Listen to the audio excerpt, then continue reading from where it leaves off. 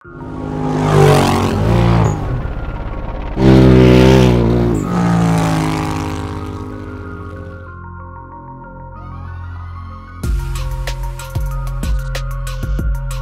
guys, my name's Jim Beaver. And I'm Mia Chapman.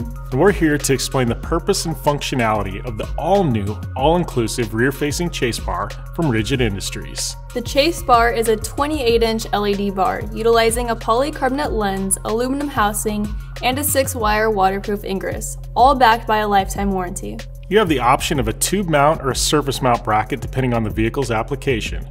The tube mount is adjustable from 1.5 to 2 inches in diameter, and the surface mount brackets are an L-shaped bracket that allows for 15 degrees of adjustment.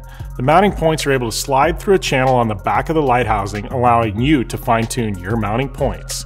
The chase bar has 25 different modes and 4 triggers, making this bar completely customizable with over 300,000 possible combinations.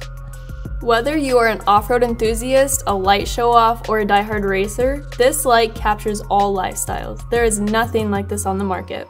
We will walk you through the various modes and show some of the applications you can choose from as you customize your bar to your setup. The light offers a running light feature that powers on. This is your red wire and your lowest priority function. It's your low priority wire because the other triggers, blue, green, and white, will all override the running light or the red wire when they're activated.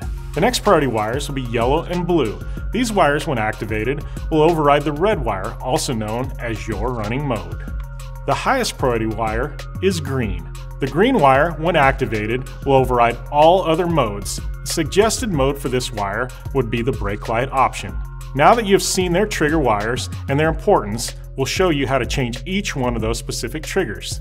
You must select your desired trigger and have it activated. At that point, you can utilize the yellow program wire to select your desired mode by putting power to the yellow wire.